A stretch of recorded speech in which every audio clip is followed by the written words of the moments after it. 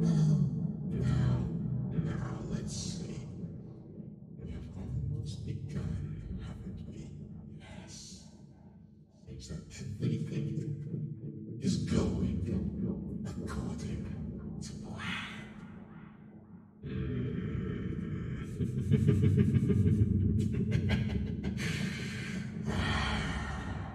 Yes, the bees lay by my head. The Slanesh force is in full effect.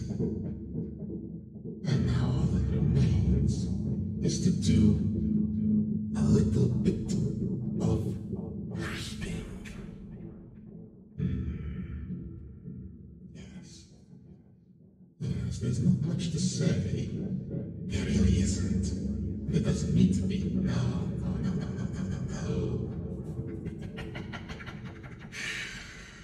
So let's just begin. Let us simply begin. Is it doing that? What's with the camera? What's with the bottle? I'm not certain, but oh well, that's not really important. The visuals are secondary. It really is doing something here. Odd. But no matter. No matter. We begin. Hello, darlings. Today, Slanesh or an avatar as his shall read innocent cutesy fanfiction from the RWBY series of a web show thing. I'm not really super certain what it is anymore. I only watched like the first 2 episodes way back when it first came out, and was not interested. But that's fine, not everything is for everyone. Apparently it is quite popular. There's quite a bit of fanfiction coming out for its services. I felt like this would be a very nice thing to check out. And so let's simply begin. All of these are innocent, proper. They are meant for the general audiences without any archival warnings on them at all. No, we don't need those. We don't need anything of the sort to corrupt the brains of the youth. No, we have my voice for that. Yes, that's all we need. That's all we need. So let's simply begin. I've picked out one to start off with, called The Grimm Voice in My Head by Soldier of Krieg. Before I get into it, those Kriegsmen, what a troublesome, boring lot. Always so filled with guilt and desire for self-sacrifice over their perceived crimes against the imperium of their foolish monkey emperor. Let them be. Let them suffer in their endless warfare. But alas, we shall not read the summary, spoil it, and we shall not read the notes. Unnecessary. Oh, it seems the dopey's in the way. Let's move him away a little bit, just a little bit. There we go. There we go. Oh, you touched on my head. That's unacceptable. There we go. There we go. The shattered moon hung high in the sky. The vale was as quiet as a capital could get in the evening. Humans and faunus alike still on the streets, enjoying the end of their day. The normal noise of a busy city was hours away. A coming dawn, not yet a concern for the people. A dawn which would signal the start of another great and prosperous day for the citizens. However, now was also the time for less pleasant individuals to go about their business. One of those individuals, a master thief and gentleman called Thornwood and his goons, generously sponsored by Junior, were up to no good, if one couldn't guess already. The target for this night was the independent dust shop from dusk till dawn, owned by an older man who would do as ordered, hopefully having a good insurance for his dust and business. The door opened. The stage was set. The pieces moved. Both players are ready to counter the other's move.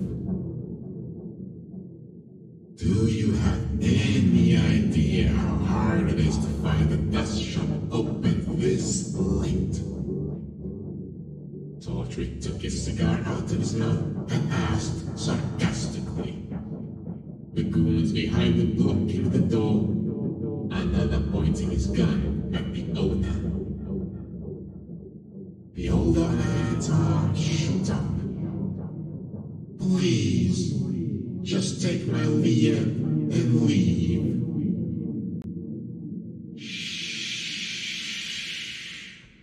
Calm down. We're not here for your money.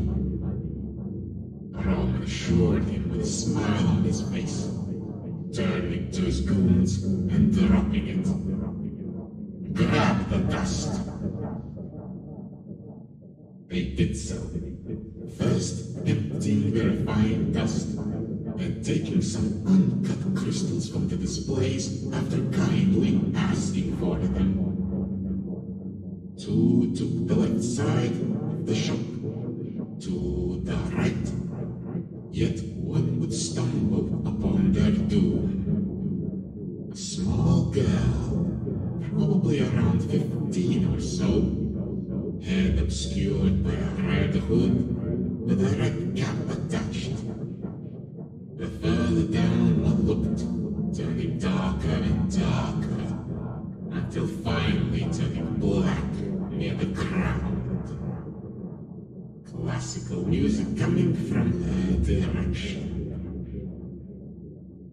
This goon, in his infinity wisdom, did not choose to assess the situation first, or call over to his boss for further instruction, but rather chose something stupid in hindsight.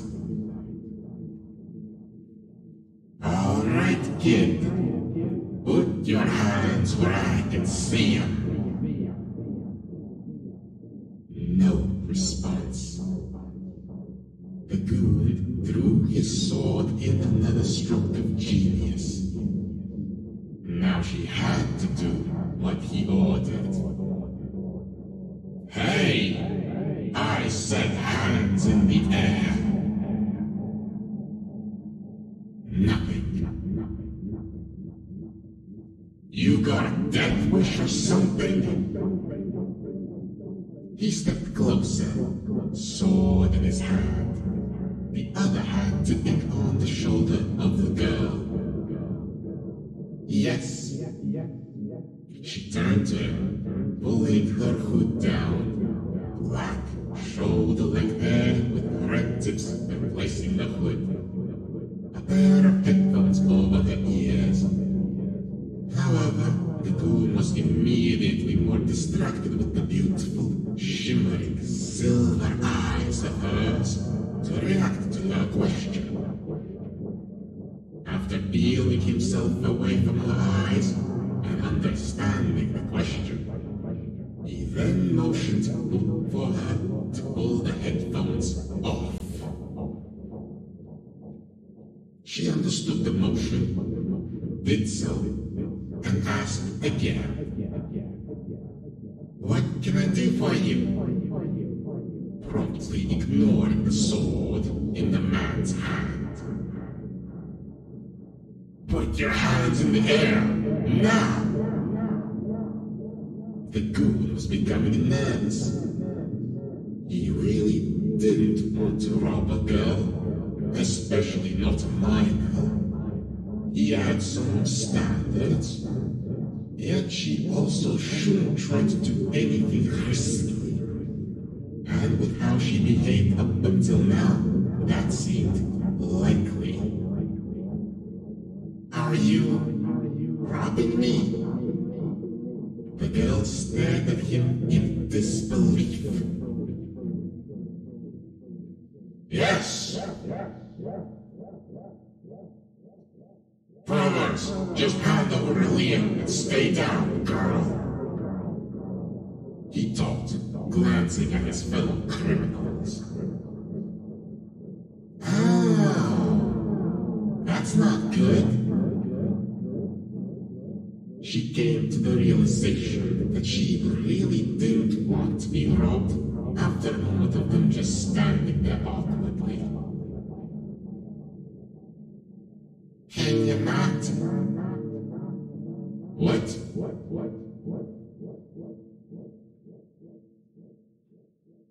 Oh, hello there. Salam alaikum. I don't know what that means, unfortunately. I know there's a cat called Salem, spelled differently. Ah, indeed, hello there. Yes. I'm reading RWBY fanfiction for no logical reason. It is simply a thing I want to do. In this strange voice filter I have made. Because I'm enjoying it, the process. I'm in the middle of one called the grimm voice in my head. Currently, it seems to be recapping the first episode, but soon we'll get somewhere further. Now then. No, I can't. Is that a story or some rules, mate? This is a story that I'm reading, and the voice and things, yes, those are personal rules I have made for myself. Because it's just fun. I created this voice with the fun audio dramatization I'm doing of a different fanfiction. And, well, I wanted to keep it and use it for something a bit more than just about 2 minutes of text that this voice belongs to. So this is an experimental thing currently happening. I'll see if it lasts beyond what I'm doing now. But continuing on with the goon not understanding the situation. No, I can't. So hands up and walk out. He demanded again, hearing as the others finished up with their sides of the shop. His employer probably looking annoyed to him and the still unstolen dust. I am so sorry for this. She apologized. He blinked before, then suddenly found himself in the air and crashing through the shop and against the dust display before losing consciousness. He should have stayed in bed today. Okay. Roman looked at his defeated goon, then towards the small girl who just knocked him out. Get up! He ordered. The other three, happy to oblige and avenge their comrade. May I ask you a question? Yes, you may, of course. I will always answer questions asked of me.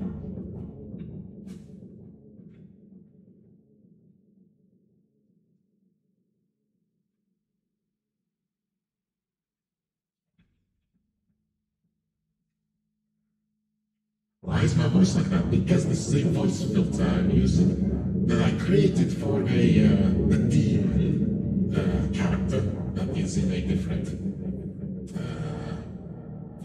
work that I'm turning into an audio dramatization. And I want to keep it using it for something.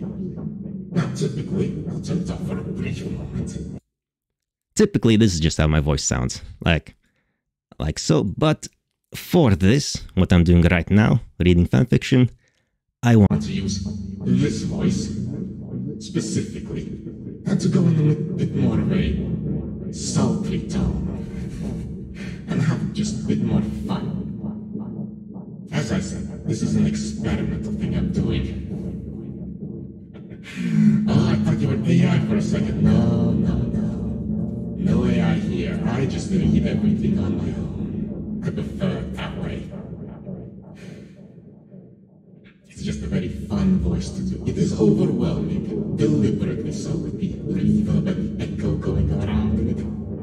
Think on some louder tones, the echo lasts for about 6 seconds before it fully fades out. And this is just a thing I find fun to do. Typically I read it in my normal voice things, like visual novels, and maybe some other things. But today is a special day, and so I shall continue for a little bit. Not sure how long. Anyway, continuing on with Ruby Rose was, all things in her life considered, having a pretty good day. Visiting Vale was always fun, though it would be more fun if Mom and Dad at least let her go alone once. But going with Yang and Sky was also fine. Then just so coincidentally happening to get lost was also not that bad. Finally getting some time and freedom from her family, and the possibility to wander through a city she almost never gets to experience. And then, also finding a dust jump open at this hour. Now that just seemed like fate. So, in she went. Behind the counter was an older man with grey hair, smiling as she entered the open shop. Good evening, sir. Could you tell me where the latest issue of What a Huntsman Needs is? Of course. Just to your right. Second shelf. The man pointed to the section of the shop, smiling at the fact that in his youth he read the same magazine. Quickly she went and found the magazine, not before thanking the clerk, and began to look at the newest types of anti-material rifles, dust bullets, and general huntsman equipment. How are you still so fascinated by these kinds of things? Salem asked her, slightly annoyed, and generally not grasping why Ruby always wanted to know more about weapons. How could I not? Ruby thought, shocked that Sally still couldn't get her love. They are practically extensions of ourselves, showing more personality than anything else could. Salem was quiet for a moment, thinking. And yet Atlas soldiers all use the same weapons. Says something about them, doesn't it? Of course it does, and that's that they are all boring and unimaginative. I mean, if I had those kinds of possibilities, which you do not possess, she cut in. Still, I would at least try to build something new and devastating. Just imagine it for a moment. Ruby dreamed, her standing in one of those giant forges from the net, where all kinds of machines could help you create the most brilliant weapons. Her building the weapon of her dreams. Yes, I am. Though I would advise you not to get your hopes up. We both know that this is not a legitimate possibility for you. Salem somehow always found a way to deprive her of the little joy she could find in her daily life. It was almost impressive. If it didn't suck so much for the person who shared her every thought with her. You could try to be a bit nicer about it. Ruby sighed, closing the magazine and putting her headphones on and putting her hood up, starting some of hers and Sally's surprising favorite music from a composer long gone.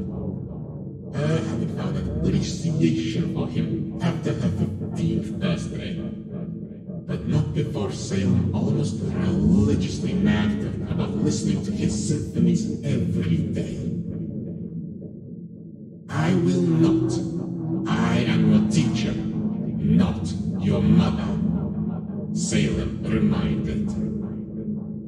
And she liked it that way, because Salem was a better teacher than her mother in some areas, while terribly lacking in others. Flicking through the magazine's pages and finishing it, she picked up another one. This being about different kinds of dust-powered airships, and which was best. Salem silent and also presumably reading through it. Her quiet moment, however, was disturbed by someone tipping on her shoulder. Ruby and Salem both wondering what the clerk wanted from them. However, as Ruby turned, she was not greeted by the old man, but instead by some weird guy with sunglasses inside the building and a red tie. The most disappointing sword in his hand. Yes? She pulled her hood down, the headphones as well, as he motioned her to do so. What can I do for you?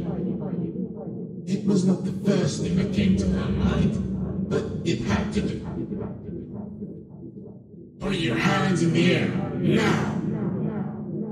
He ordered, then noticing that his sword was way too close to her throat for comfort. Both her and Salem were shocked, though not by fear, but more by amusement.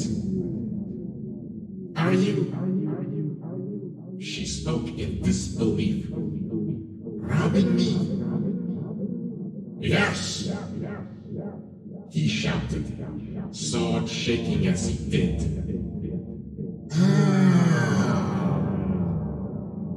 That's not good. Ruby voiced, luckily hiding her giggle before it escaped her. What do you think, Sam? This utter buffoon. How dare he even think he could possibly rob us? An enraged Salem screeched, Ruby already feeling the coming headache. Can you not? Ruby said out loud to both Salem and this thief. No, I can't. So, hands up and wall it out. He pulled his sword back, as if he was about to strike. Eliminate this fool, and use this situation to improve and test your hand to handle the weapon. Your hand-to-hand technique. Yes, teach, but only because you asked so nicely. She added sarcastically, turning her attention back to the would-be thief. I am so sorry for this. Infusing a good amount of aura into her fist and using the opportunity of a surprise attack, she quite literally launched him through the store. And you failed already. Salem added before she could even think about celebrating. Have you checked your surroundings for any more pests? No.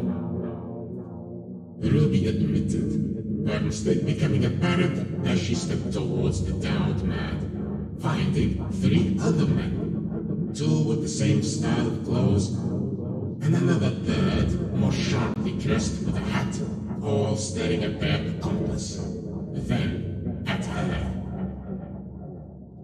Okay! The sharply dressed man's brows twisted. Gather! He ordered, both men charging her, another though also being behind her, to whom she reacted in time, earning her small praise from her teacher. Not long after the first punch by her, the 2 last figures from the fight stood on the roof of a nearby building. A bull had rise behind the thief as a light shined onto RWBY. The thief using this short distraction to enter his escape vehicle before turning back to the girl on the roof. End of the line, Red!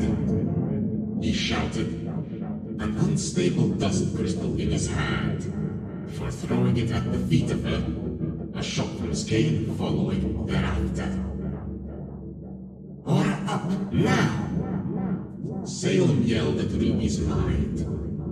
However, the fight below had already taken out quite a lot from the girl, who normally didn't have to fight this much, and especially not this intense.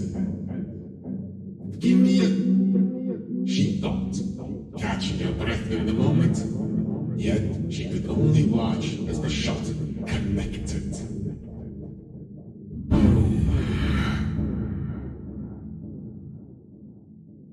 The dust crystal exploded, the shockwave sending the exhausted girl through the air, breaking her remaining arm and sending her down onto the hard concrete below.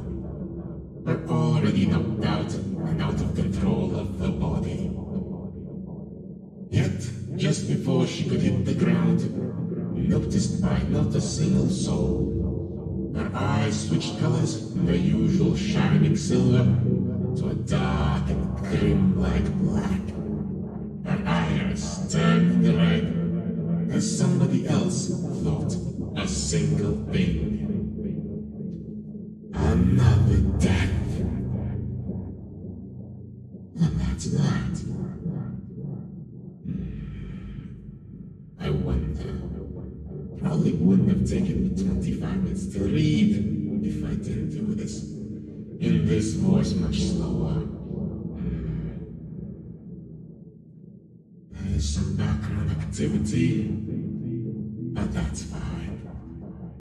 Let's find something else. Yeah, that's fine. That is the purpose of this voice, honestly.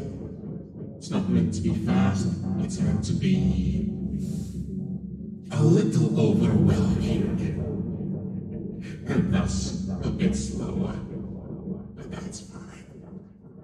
Let's switch it up to another little thing, let's see. Something a bit shorter. Don't let it show, sure. Let's go with this, no idea what it background voices.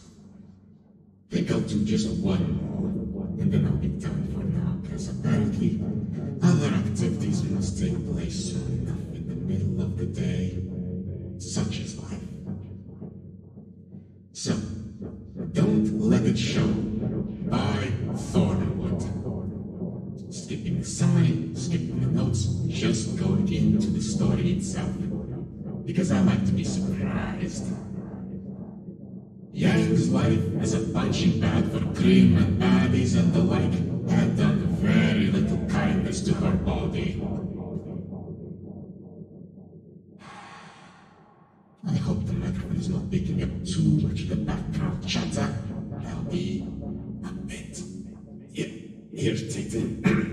Oh, not catching my throat be acting up. When she was younger, she could brush off a lot, and her art took care of the rest. But now, in her mid-30s, and too many years as a huntress, her body was starting to betray her. Most mornings were fine. She was usually a little stiff, but once she got moving, she was able to ignore the daily aches and pains. No one was the wiser. No, certainly not her two kids. Now spending most of their days at the new Huntsman Academy in Menagerie, Bridge Academy. With Mara as the headmaster, Bridge Academy had managed to attract mostly foreign students. But with each passing year, it was attracting more human students as well. Yang had quickly accepted the role of the lead instructor in combat at Bridge Academy.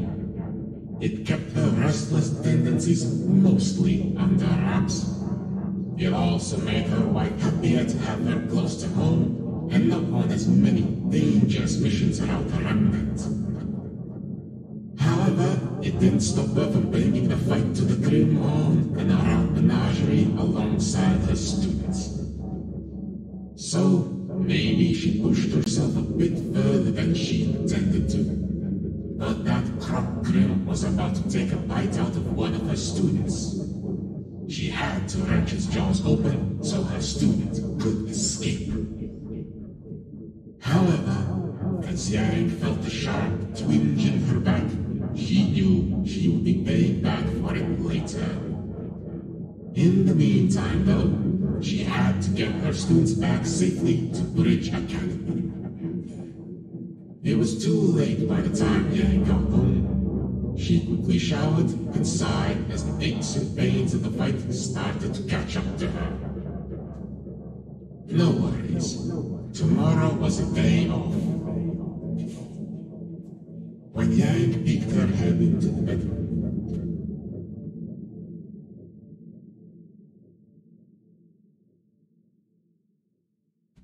having a mute button on the microphone is very convenient. When something is getting a bit louder than appreciated. But anyway, tomorrow was a day off. When Yang peeked her head into their bedroom, Blake was fast asleep. Yang very carefully joined her under the covers and let her exhaustion pull her into sleep. Something was very wrong. Yang couldn't move. Her back was on fire, and every time she shifted, a lightning bolt of pain shot down her legs. Her wife shifted next to her. Good morning, love. Yang pushed down her back. Stay calm. Morning. What time did you get home last night? Asked Blake. Late. Close to midnight. The training mission took that long? We ran into some trouble. Blake sat up, looking down at her wife. Trouble? Some crop grimm in the swamps. There were more than I was expecting, but we handled them. Are you okay? I'm fine, Blake. She doesn't need to know you can't move her right now. Okay. What do you want for breakfast? Actually, I was thinking of getting some more sleep. Yesterday kinda took it out of me. Blake frowned. I thought you said you were fine. I am. I'm just tired. Blake sighed. What's wrong? What? Nothing. We've been married for over 15 years. I know when something is up with you. So out with it already. I can't move my back. Yang quietly mumbled. Blake's ears tilted towards her. What was that? Yang spoke up a little louder. I can't move my back.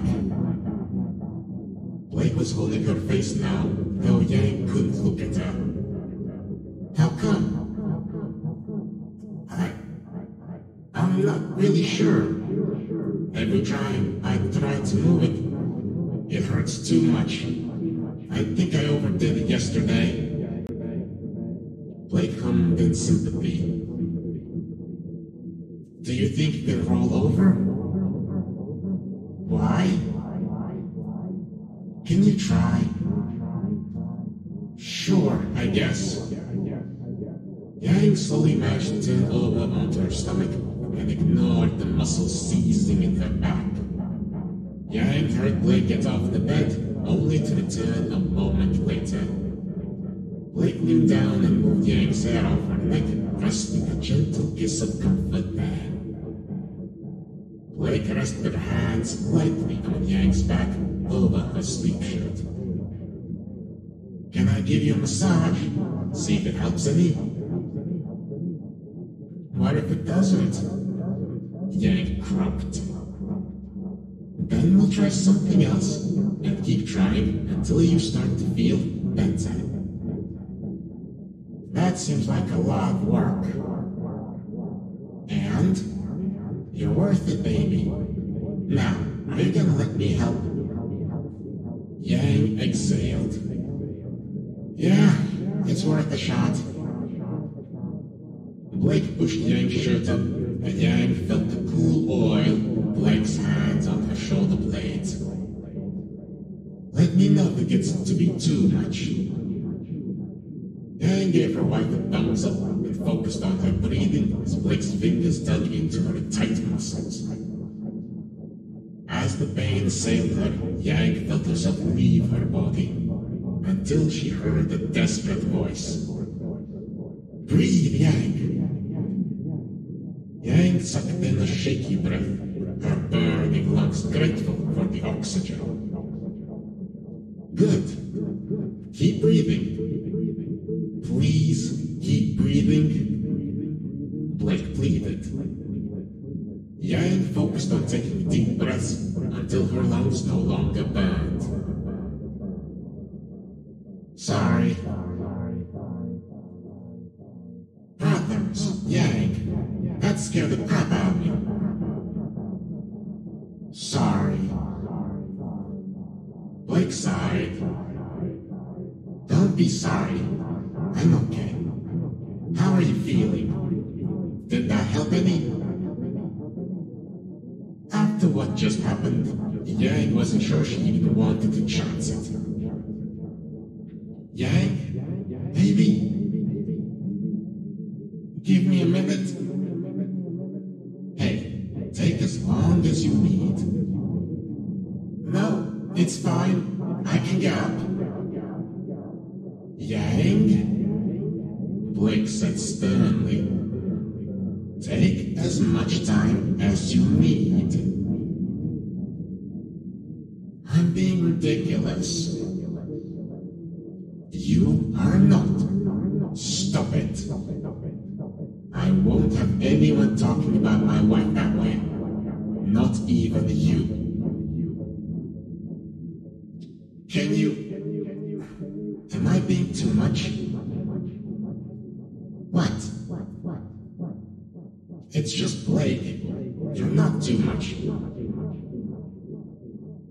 Can you lie next to me until I'm ready? Of course, baby. Blake lay down and tucked her head against Yang's. Yang closed her eyes and tried to pull bravery and strength from her wife's steady presence. When Yang was ready, actually ready, she pushed herself up and only felt the general aches of sore and overspent muscles. She rolled her shoulders and smiled. Much better. Good, Blake said, kissing Yang's cheek. What do you want for breakfast? Yang asked cheerfully. Don't even think about it. I'm going to bring you breakfast and meds, then later I'm taking you to a spa. And don't you dare argue with me.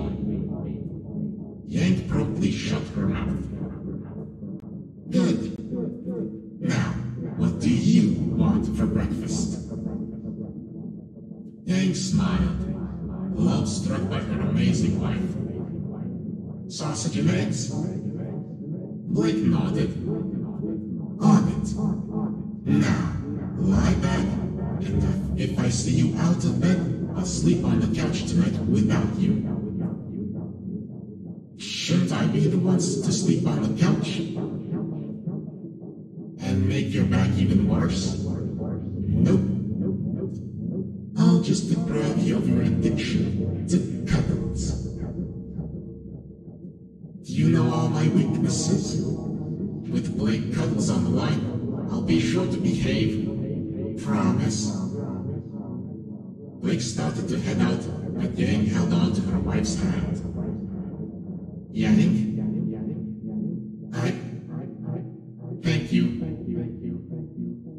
I don't need thanks, but you're welcome. I love you, and I hate seeing you in pain. But I'd much rather you let me help you weather it. Yang nodded. You are incredible, babe. I love her so much. I know. Now stop distracting me. I'm hungry. Go on, said Yang, watching the retreating form of a partner, the wife, her love, and for the millionth time thank the gods for bringing them together. Well, that was nice and wholesome, little sweet. And I think I feel my mouth drying up in a very uncomfortable way, so I shall leave it at that for today. It's an experiment. 40-odd minutes is fine. Is plenty. Ah, hello. Hello, Hypnogram. The wave. Unfortunately, you've come up just as I'm about to wrap up. As I've been reading for 40 minutes and my voice is getting a little dry and unpleasant. But I was reading some fan fiction of the RWBY variety. Hello? What's it doing? The model's done some weird things there. The camera. Hypnog, oh no. You're communicating through these little emoji things. That is some advanced futuristic things that I do not understand personally. I am sorry. I have to scroll over them to understand. But it's fine. I do things, well, actually, very irregularly. I do not have a schedule. I don't know if I'll ever do this experimental slangish voice again. Maybe, maybe not. But alas, all things must come to an end as well. We'll put that away. And wrapping up. I'm wrapping up for now. Let's switch up to the wrapping up screen as well. Thank you for joining me and have a nice day. No? Who knows if I'll ever see you again, but that's fine. Indeed, heart emoji. That's adorable. But